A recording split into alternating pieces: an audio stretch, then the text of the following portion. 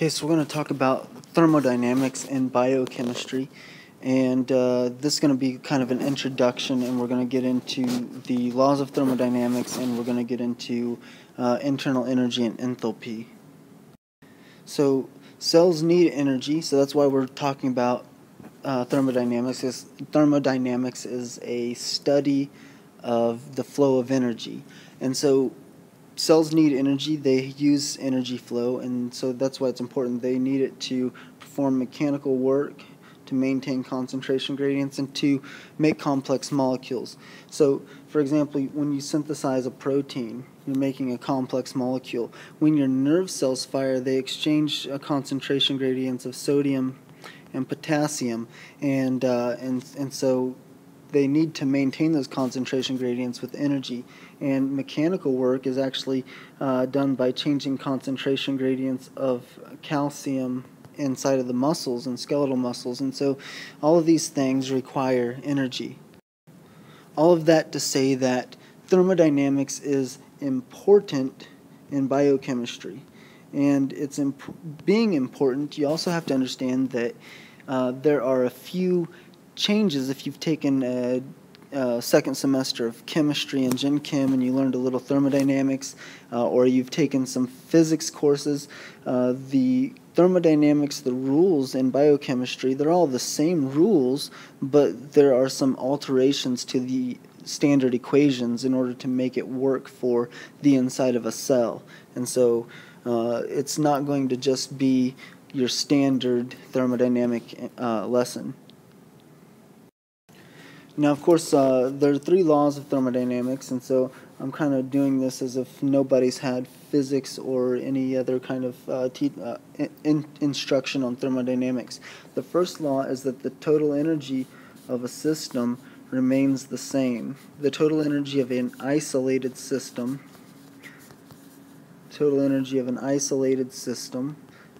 remains constant. So we can express that if we say the total energy, the change of total energy of an isolated system is going to equal 0. So we can express that mathematically. And then the second law of thermodynamics is that the entropy of the universe constantly increases. Entropy of the universe is increasing, or the entropy of a system is always increasing unless energy is being added to it. And so the universe has no added energy. That's the first law. The total energy is constant. So the entropy is constantly increasing. And the third law is kind of odd. It seems strange, but it's that the entropy of a perfect crystal,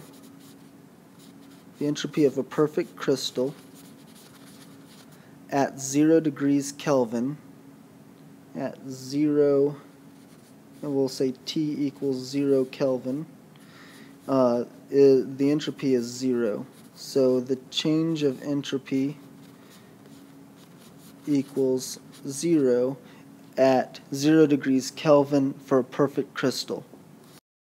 Now let's see if I can state these things in a little bit easier way to understand. So the first law, the total energy of an isolated system is constant. So what is an isolated system? There are three kinds of systems. There are open systems in which you have energy. So let's say this is energy and this is matter, or this is mass. So in an open system, they can be changed around, they can exchange energy and mass, it can move in, it can move out without any hindrances. In a closed system, so I'm going to draw a closed, so here's my open system, and then in a closed system, we're going to have little pores right there. In a closed system, energy can move out, or energy can move in and out, but mass is stuck inside. So energy is exchanged, but mass isn't. And in an isolated system, neither energy, so the energy, the mass inside of here cannot be exchanged with the energy and mass outside of the system. So the only perfectly isolated system that we could speak of is the universe itself.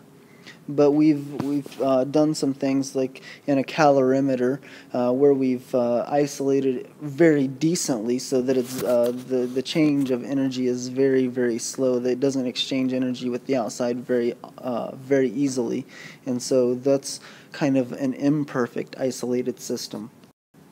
But since the only perfectly isolated system is the universe, we say that the total energy in the universe is constant. This is the law of conservation of energy. So the first law of thermodynamics is the law of conservation of energy. The second law, the entropy of the universe is always increasing. So what is entropy?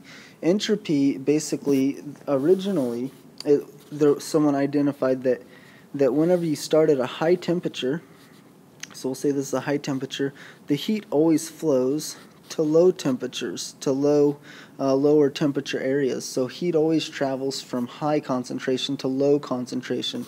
And so this is interpreted many different ways, and originally it was interpreted in probably some incorrect ways. But mostly now we just say that the entropy is disorder. And so instead of identifying it strictly with temperature, entropy is identified with all disorder, and so the disorder of the universe is always increasing, and the disorder of any system is increasing unless energy is being added to it. And so this is, most people will talk about entropy and they'll give the example of how clean your house is. If you don't add any work and energy to cleaning your house, then it will constantly become more clustered and more messy. And the third one, we're just going to leave that alone for now because it's not as important in the biochemistry. And it really, and I'm not a physicist, I don't study thermodynamics, but really I don't think the third law of thermodynamics is all that important at all, because 0 Kelvin is a theoretical thing that has never been achieved in a lab or an experiment. So until we can do that, I don't really think it's super important law of thermodynamics. There is one other law of thermodynamics. It's the Zeroth Law. Let me write that out. Zeroth Law of Thermodynamics. So the Zeroth Law of Thermodynamics, and this is the fundamental law of thermodynamics, but it was actually spelled out well after the other three laws had been studied. And basically what it says is that two objects in thermal equilibrium